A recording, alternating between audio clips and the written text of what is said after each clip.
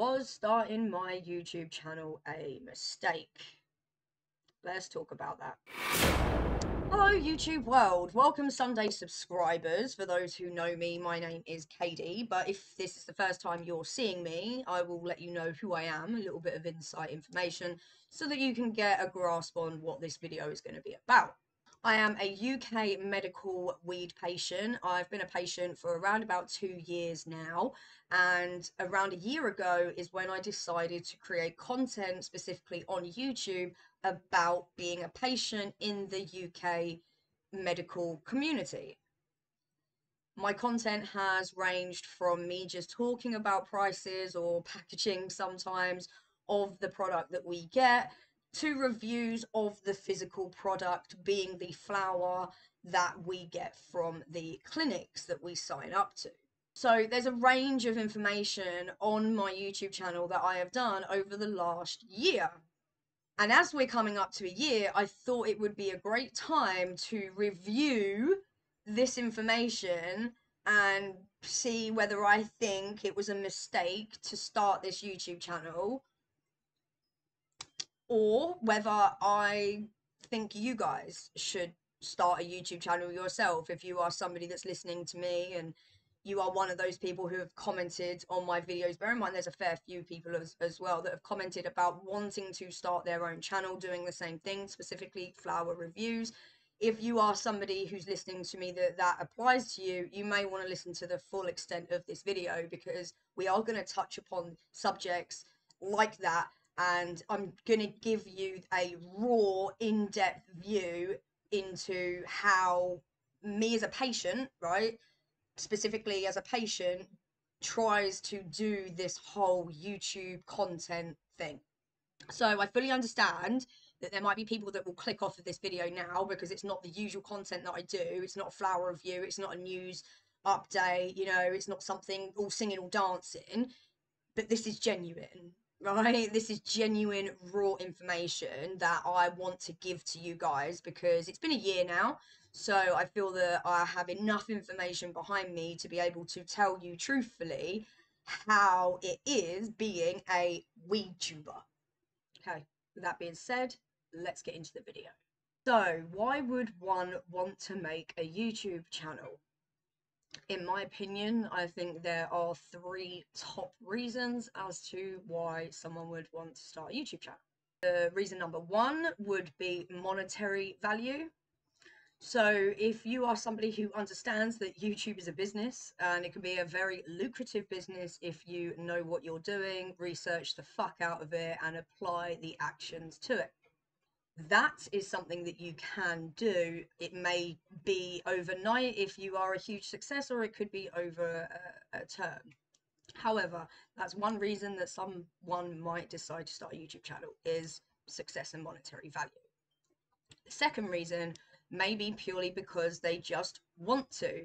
They don't care about the monetary value, they don't care about being monetized, but they just want to show people their life. They just want to show everyday things that happen, vlogs, people going on walks and going to the beach, or these places in the UK or wherever it is, and they just want to make people happy and put that out there. Second reason.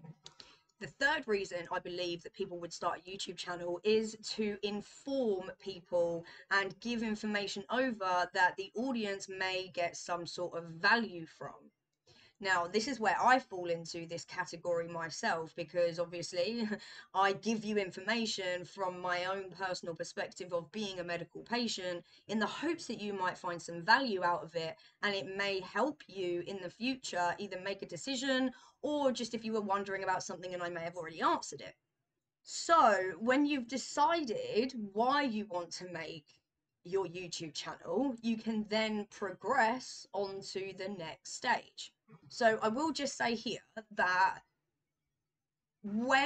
I've had my YouTube channel for a very long time, right, as you can see, but it's got content on there that I only really uploaded here and there, and I didn't really care about it until last year, when I decided that I really wanted to put my effort into it. Okay, so I must tell you that what I did is I researched a lot. A lot of it was how to basically start a YouTube channel, you know, and insights as to what top people do to capture the attention and things like that. So you will find that if you are one of these people that want the first option, which is the monetary value option, you will need to research heavily into how to do that, because there are so many psychological things that go into a YouTube video title thumbnail that I can't even begin to tell you. So I wasn't going to go too deeply into that because I didn't care about the monetary value. However, I did want people to listen to me. I did want my video to get found, and I did want people to click on my video so that if I helped them, it would get found in the algorithm, right? So essentially what I'm saying is I did want growth on my channel. I wanted to succeed. So what I was looking into is how to build a successful community, how to build a successful channel. Ultimately, it comes down to finding your own niche, which is a certain topic. So in this case, it is medical cannabis in the UK community, and that would be your topic maybe as well. So that would be your niche. So you find that niche and then you learn about that, right? So what do the people want at the end of the day? So I was looking at multiple other YouTubers, you know, I don't need to name them, you guys already know them, you probably watched them already. And it was looking at those YouTubers and saying, what can I do that is different, that brings value, right? So it's putting your mindset into the audience, okay? So I very much went down the route of audience based instead of content based, right? So I pride myself in the community that we have and the fact that you guys are so tight, right? If there's any questions that somebody has, someone's on it immediately. Like, I don't even need to answer because people are just so smart and you guys know so much. And I love that. And that is what I wanted. So I'm glad that I was able to, you know, bring in an amazing group of people. So thank you very much for that. But without going off topic too much, this is one of the best ways to grow your YouTube channel, is to grow an audience around yourself, you know, not necessarily the content that you do, because if you want to shoot off and do other things, go ahead and do that, you know, and then the people that genuinely do want to watch you for you will watch those videos. So there's a little tip there about how sort of research will help you if you do want to succeed. If you are somebody that just wants to put a video out just because you just want to put the video out, you don't care about views, you don't care about the algorithm picking you up or anything like that, then discount everything I'm saying, because it doesn't matter. You can literally film whatever you want, put it out, and you may even get picked up by the algorithm, right? Like, you may. But for people that actually do want to have growth, then these are just some small tips I can give you. Right, so once you've figured out why you want to create your YouTube channel and you've done some research around it, the next thing is algorithm. If you want to get found in the algorithm, then arguably the most important things are obviously the title and thumbnail. And you will hear it everywhere that the thumbnail is the most important, and it basically is. We now live in a world where we have social media everywhere, so people just scroll, and you need to stand out in the way of all of the sea of thumbnails, some of them the exact same because people have copied, and you need to stand out and have somebody stop scrolling for a start if they're on their phone, then click your video, right? Then after they've clicked the video, you need to have them stay and watch your video, right? And then hope that they either like, comment, subscribe.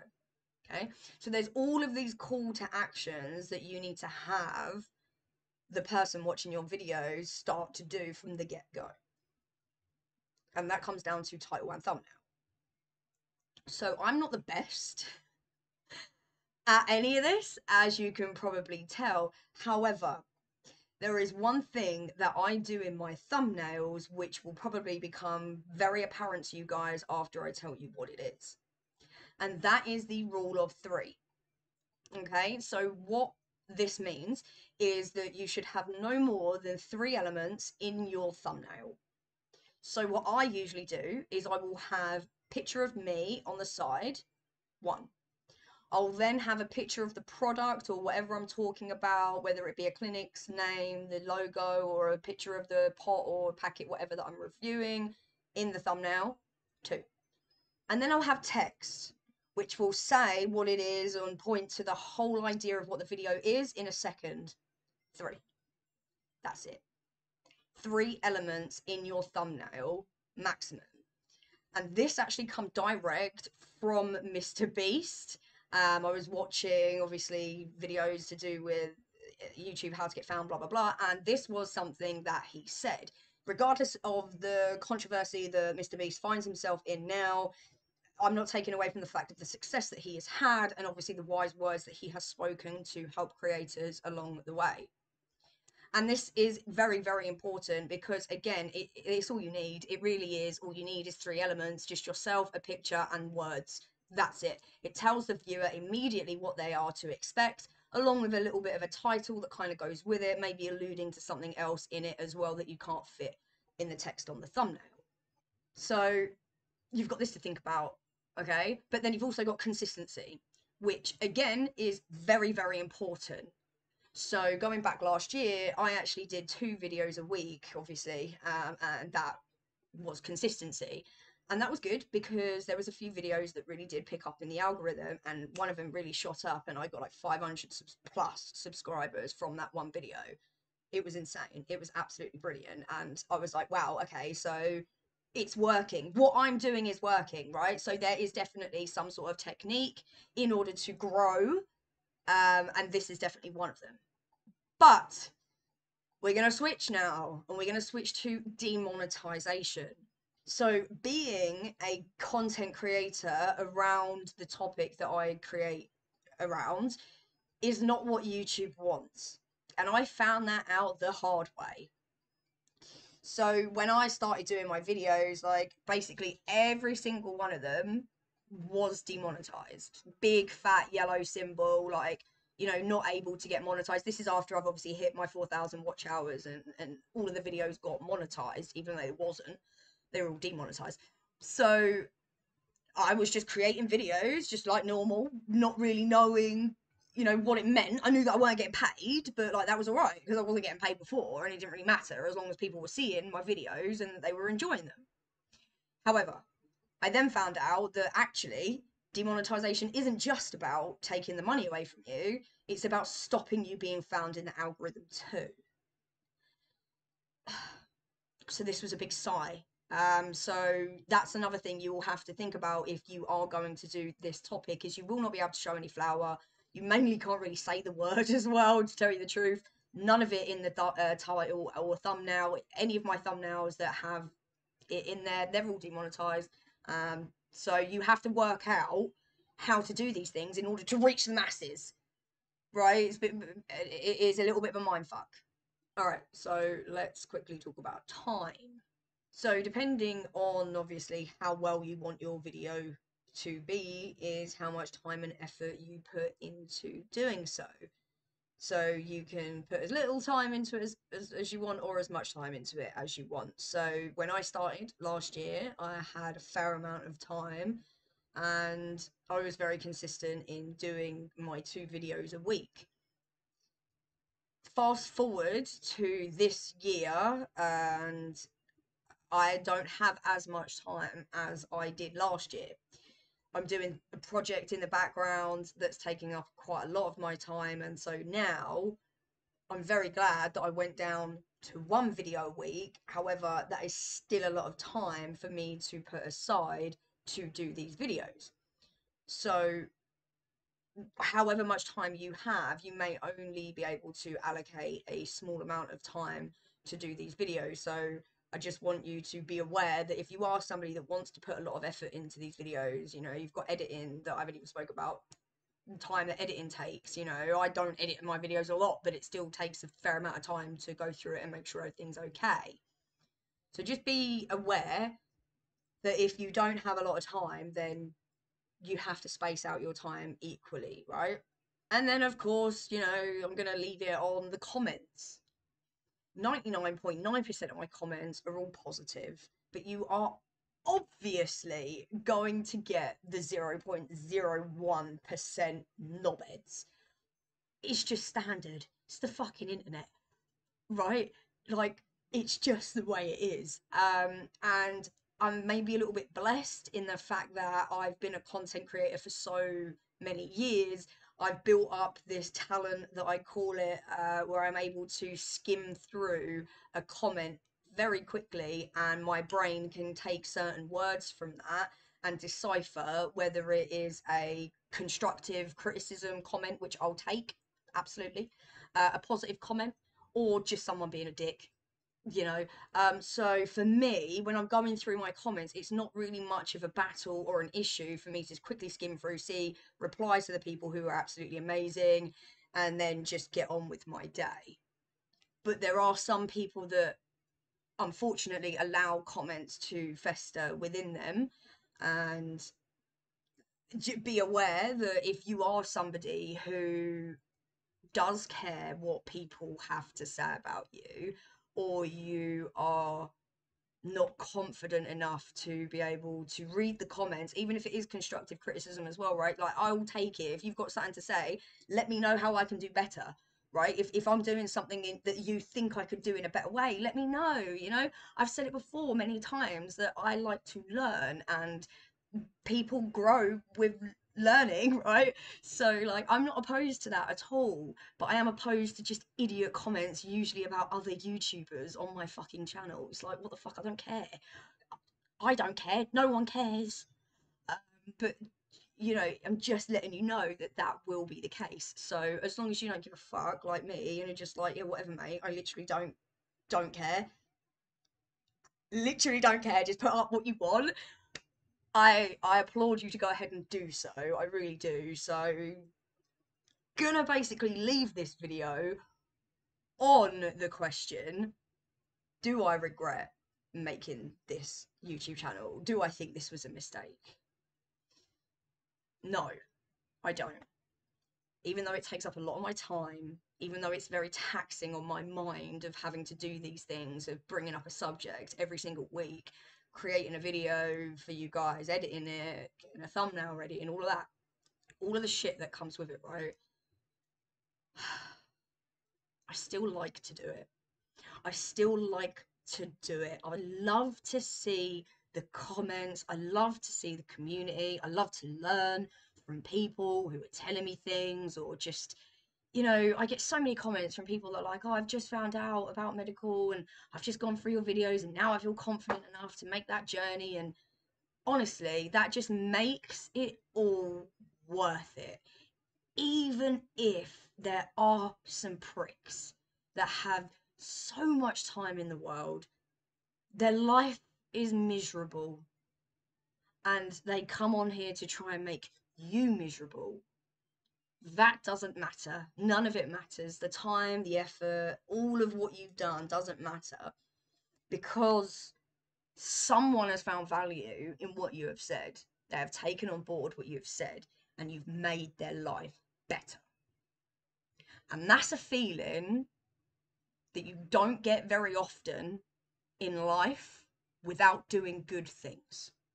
And I think the trolls know exactly what I'm talking about, because I don't think you get that feeling very often. But having said that, I do think that you should, if you want to and feel comfortable, to go ahead and create content like this.